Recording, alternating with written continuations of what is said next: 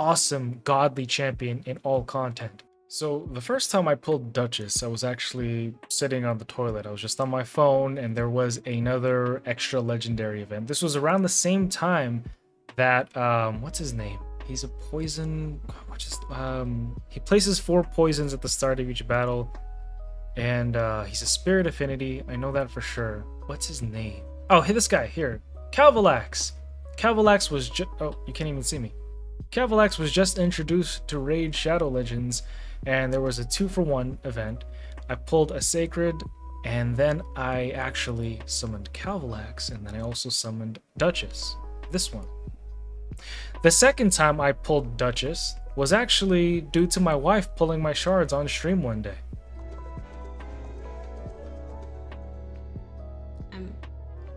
Yeah, no.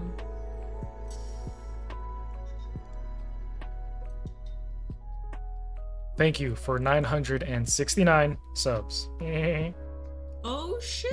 Oh my god! Oh my god, what the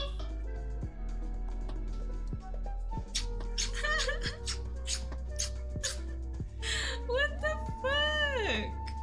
Oh my god!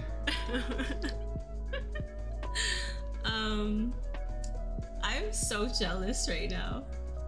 I have been wanting her for like what, 2-3 years now? Yo! Oh wow, that's so cool. God damn! I know, right? Oh, thanks, babe. You're welcome. I've always wanted another Duchess. Oh, another one, right?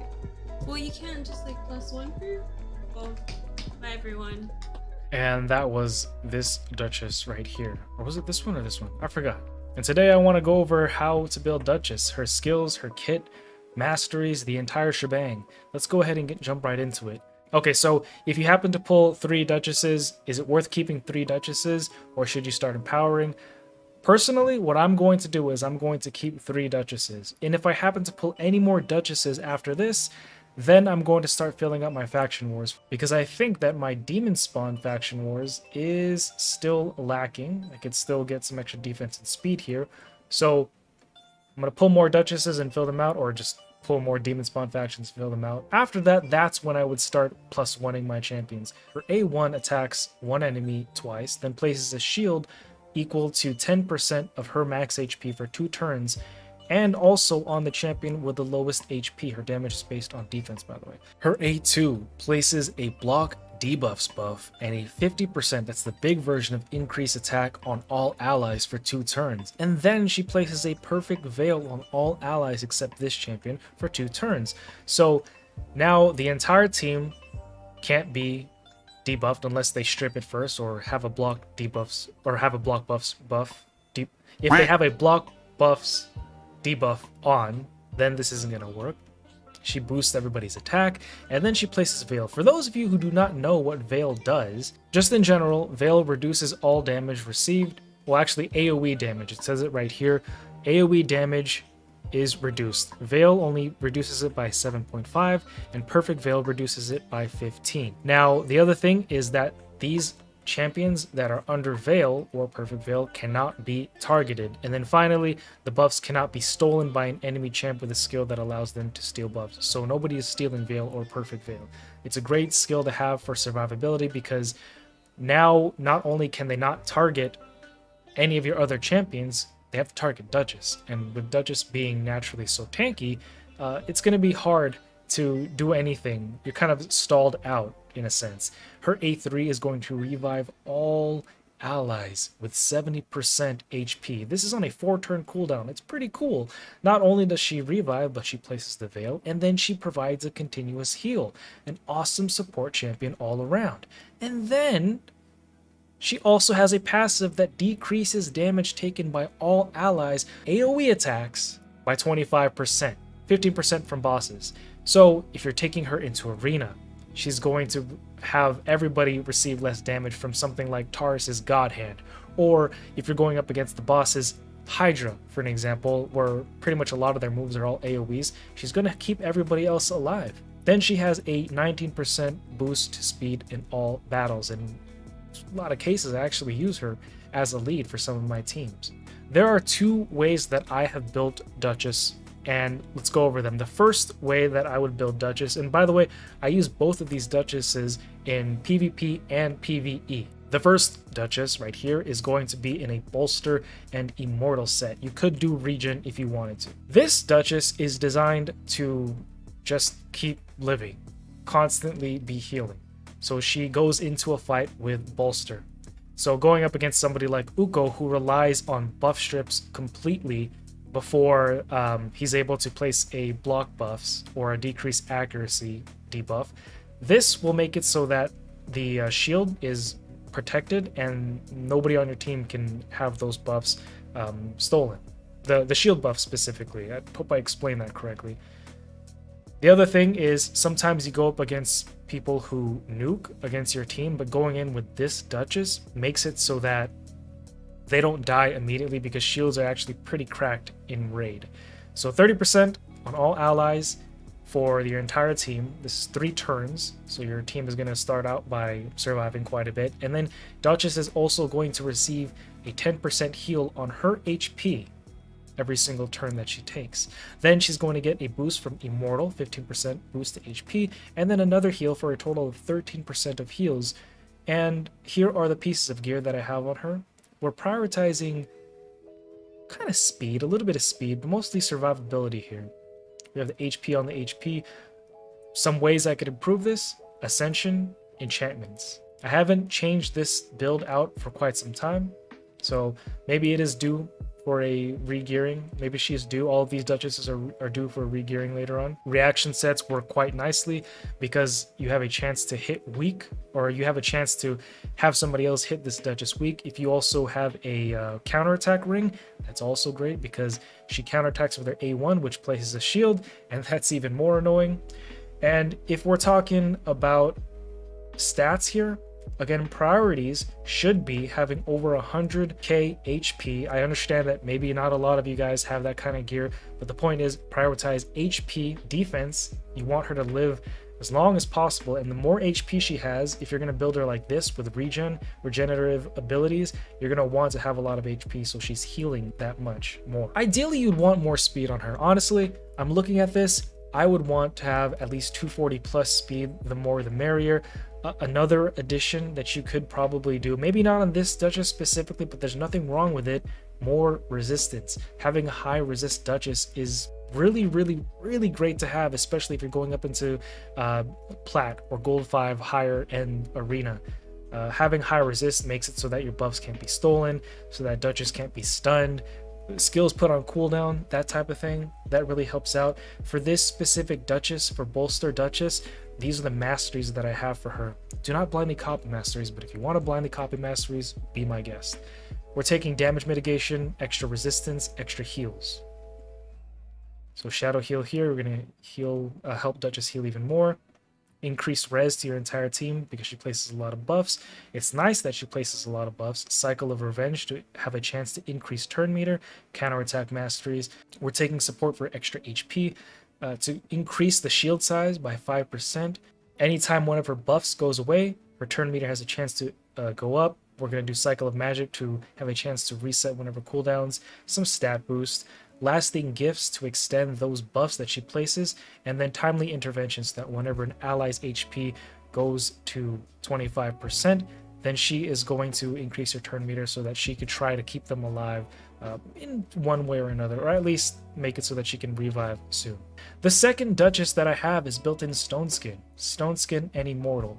I did try to do a 2-turn Stone Skin, but I found that having a little extra healage from Immortal was helping me out quite a bit. Here are the pieces of gear. If you guys don't know, Stone Skin is a buff that comes on to Duchess, and whenever somebody tries to do anything to Stone Skin Duchess, nothing happens for the most part.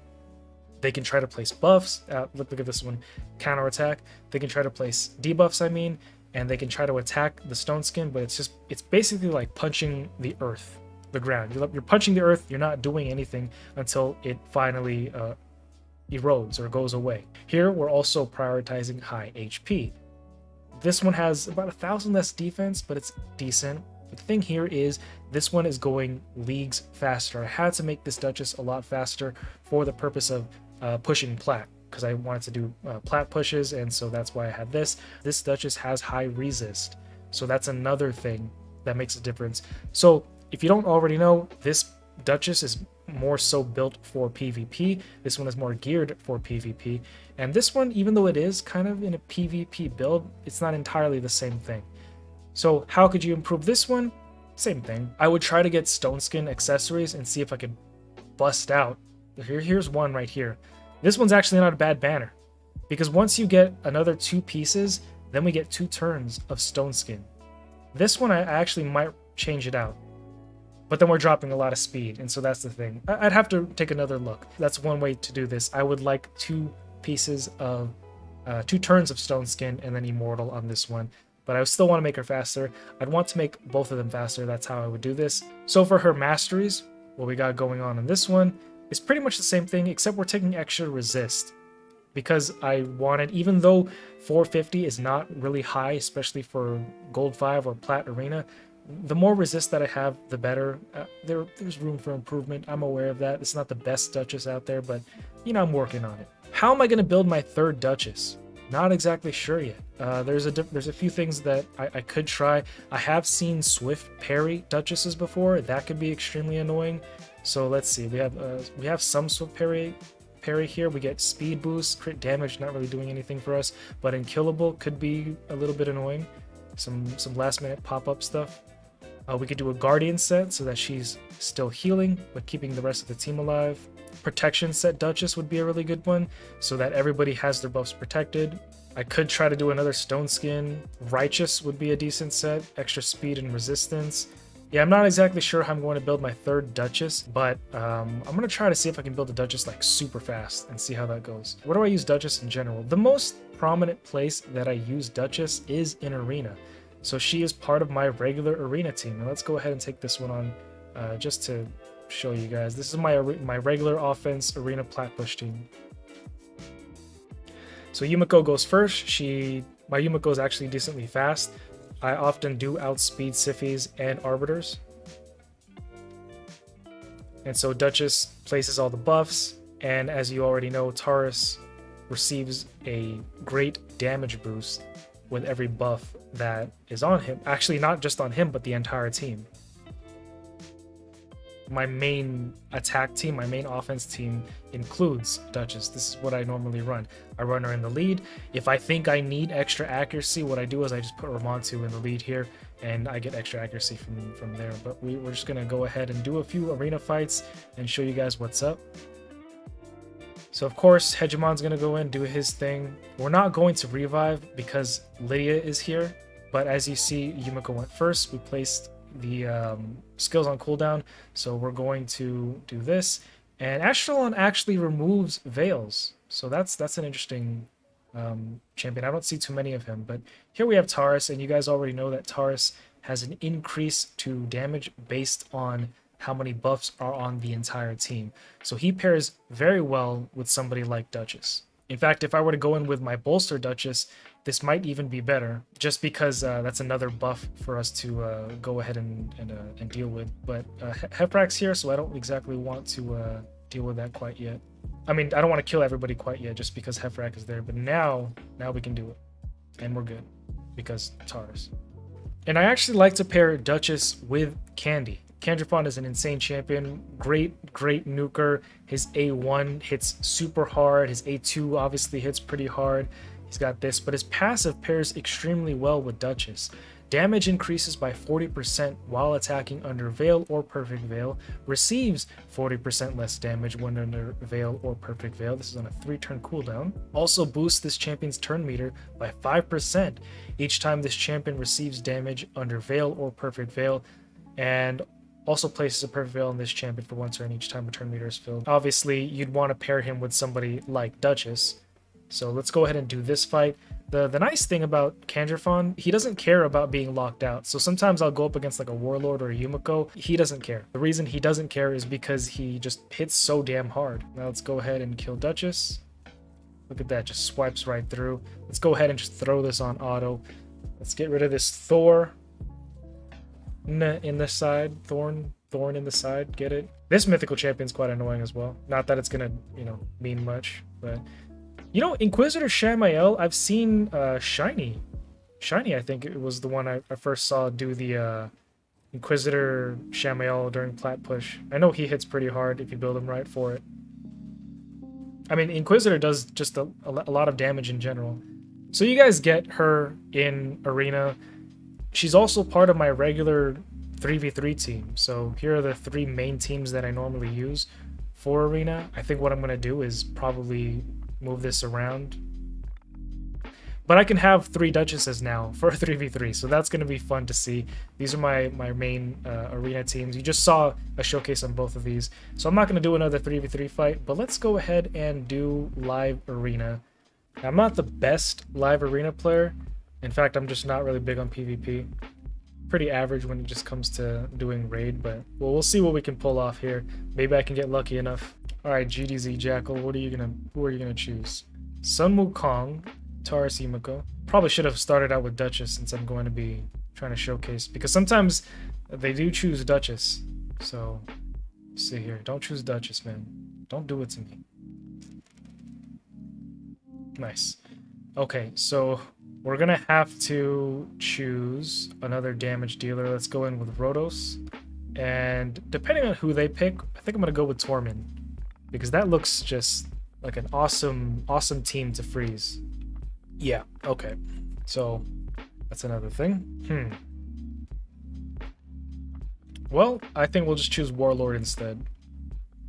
And let's get rid of Sun Wukong, so that there's no buff strip going on. I really don't like bomb teams. I think they're extremely annoying. So we're probably going to be outsped here. Let's just take the extra res. It's almost like they're just really cheap. It seems like a really cheap team. But I get... Oh, he didn't have Stone Skin.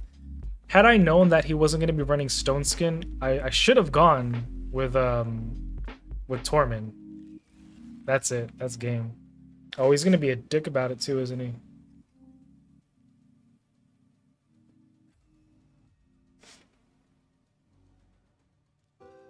Alright, well, we'll see. Can I...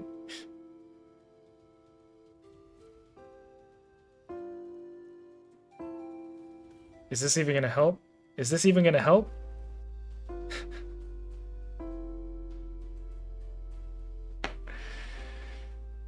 Oh my god, guys. That was quite the back shot. That was a massive load right there. He just took a massive dicking. I didn't even know it. Dude, Taurus just came out of nowhere. Taurus just blew his load all over his team. It's crazy. It's crazy. Taurus again just giving infinite back shots. So he pairs pretty well. I don't want to go into another live arena fight because I'm just like not the best, but yeah. Another place that you could use Duchess is obviously in your, if you're not running an unkillable comp, Duchess provides quite a bit. So you could put a traditional team together running Duchess. She's going to give you extra speed, survivability, because there are two of his moves are going to be AoEs. So 15% damage reduction. She brings the revives with the heals, increased attack, block buffs. So if you're worried about stuns, you could tune it properly. She actually also pairs pretty well. It's actually an annoying team. Pythion, let me just show you guys real quick. Because what Pythion does is he has a passive called Overlay, which makes it so that up to 25% your allies will receive less damage for each buff on them. So Pythion paired with Duchess is actually pretty annoying. You could pretty much make a stall team using these two together with like somebody else, I don't know, UDK and I don't know, just somebody really annoying. Funnily enough, I do know a guy, his name was Tavish, who actually early on cleared hard. He actually used Duchess to clear floor 100 hard of the Scarab King, because if you guys don't know, the Scarab King is going to attack and steal buffs every single time you attack him without a shield. Well, because Duchess actually has a shield on her A1, what he did was put Duchess in a toxic set. It's actually pretty funny. Maybe I'll try that. And if you happen to summon Taurus and you want to start giving infinite backshots to everybody, Taurus is actually one of the most reasonable champions out there, and you can see him perform right here.